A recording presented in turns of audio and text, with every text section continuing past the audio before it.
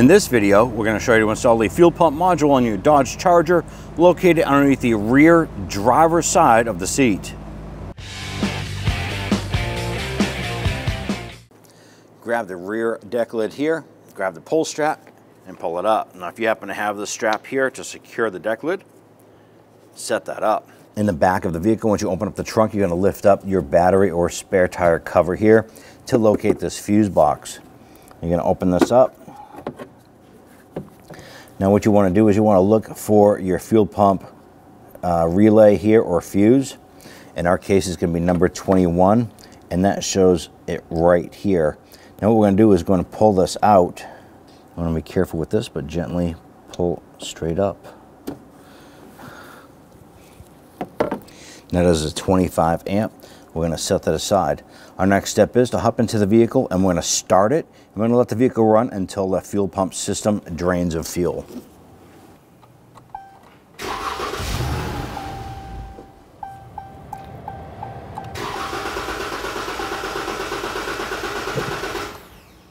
Try one more time. And that's it. We have depressurized our fuel rail system. We're going to reinstall our fuse.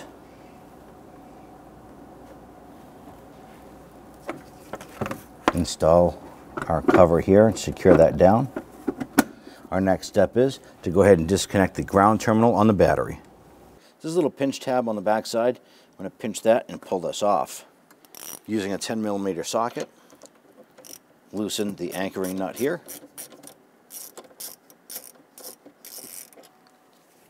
I like to use a flathead screwdriver to gently pry this open, and then wiggle this up and off.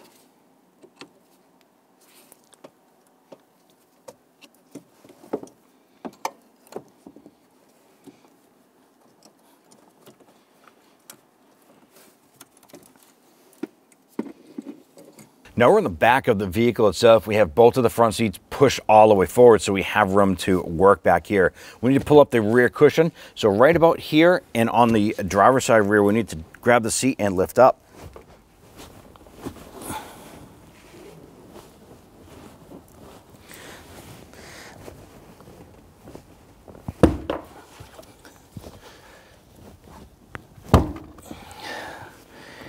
And then pull the seat up and out, and we're going to remove it from the back.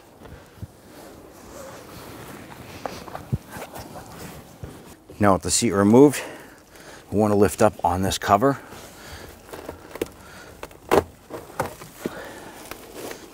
And we can go ahead and roll this up and tuck it underneath the seat back.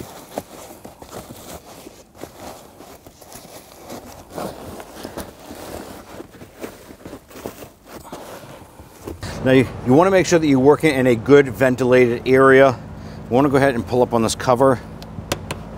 Use my trim tool. Lift this up and off.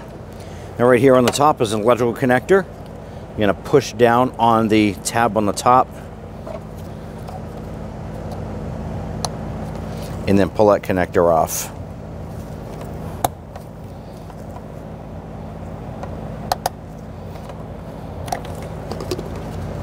This should allow you a little more room to get into once you pull that connector off.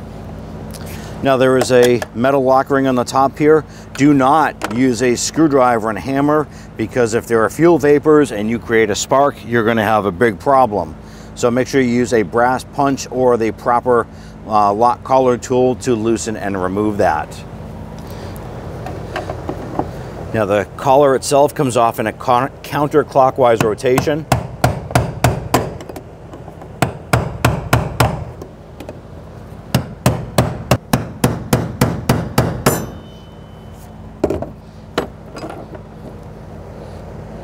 Now as you lift this up, the fuel pump itself may spring up. It is spring loaded, but if it does, it's only going to pop up about an inch. Go ahead and set this aside. Now ideally, you want to make sure that there's no dust or dirt here. If you do, go ahead and grab a vacuum and clean that up. You don't want to have stuff fall down inside the tank.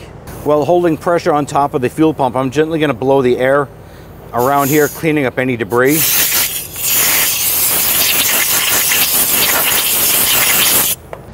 Now we're going to loosen this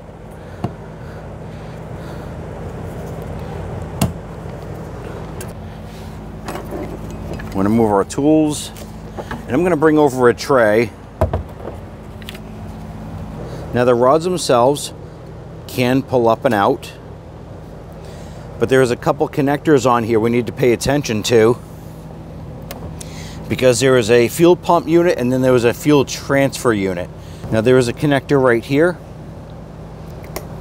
If you push in on the little green tab inward, you should be able to pull this transfer hose off. It has a 90-degree elbow on it that goes into the top of the pump.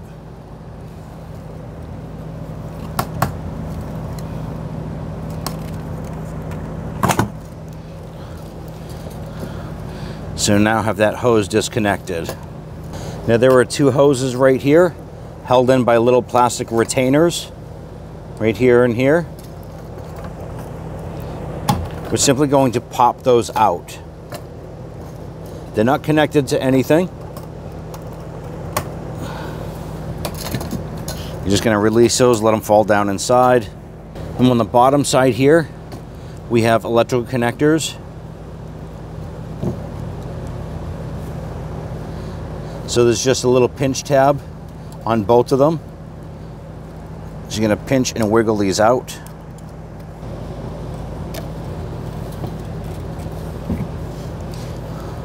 My pocket screwdriver is coming in handy just to try and move those tabs. Remove that top half.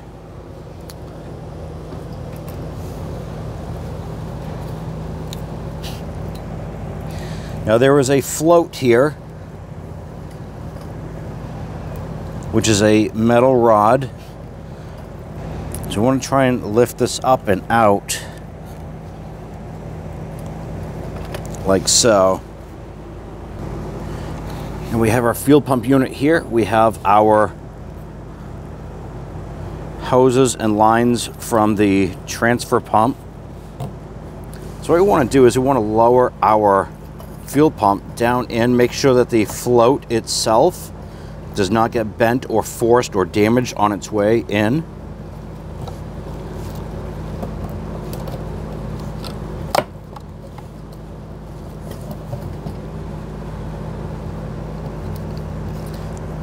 Drop that down inside. Now we have a couple simple connections to do. We have our flow hoses right here, and these are simply going to clip in to the retainers. So you simply just press those in. There's going to be a fat hose and a skinny hose. Press those in. Then we have the fuel line transfer right here. You're simply going to line that up on top of the fuel pump. Push that down, and you're going to feel it and hear it click into place. At this point here, we're going to remove our O-ring.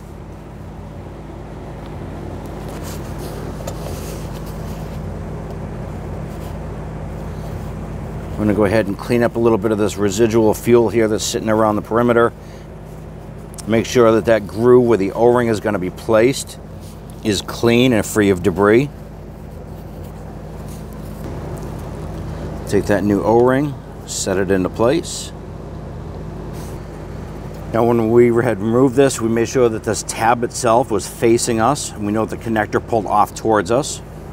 So you're going to line up your fuel pump, install your connectors. They can only go in one way, and they are two different connectors, so you cannot mess that up.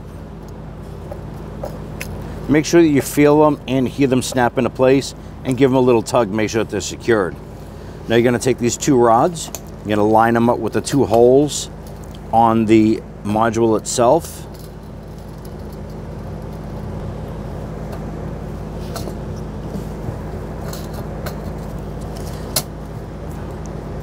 Line that up and push it down into place.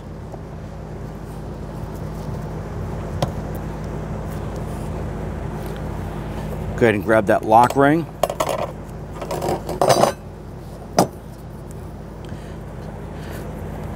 I'm just going to do the reverse of when we removed it.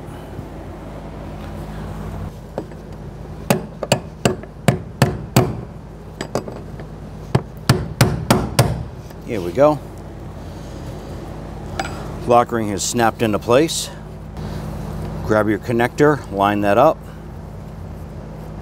Push that on here and feel it snap into place, and then secure your cover. Next step I would do, I would focus on disposing of any rags or towels that you used with those fuel or fuel vapors on them.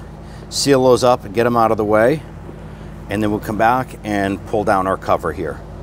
You peel down our insulator here.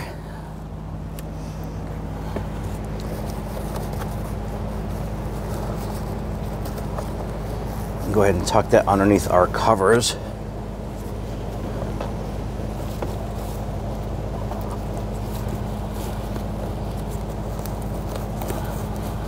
Now when we install the back, we want to make sure we pull our seat belts up through. And on the front section here, we have these loops here that actually interlock into here. This is what we disconnected. So we want to make sure we get our seat belts in, seat back tucked in, and then we'll latch the front there.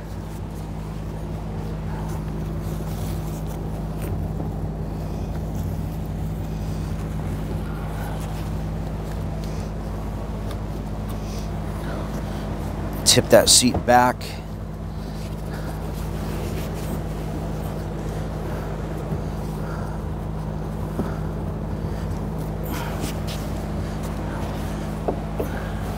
You can feel underneath to see how close that is, and we are right on.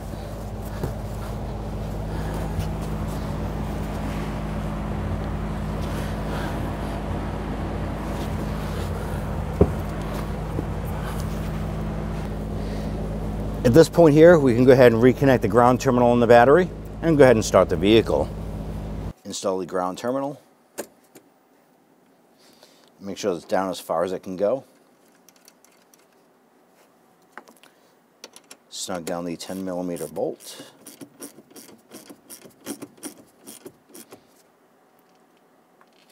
You have your connector right here. Line that up. Install that. At this point here, we can secure our deck cover hook, drop it down. When only the best will do, demand TRQ. The only company that lets you view before you do. TRQ is committed to offering the highest quality aftermarket auto parts that are engineered for peace of mind. Thanks for using and viewing with TRQ.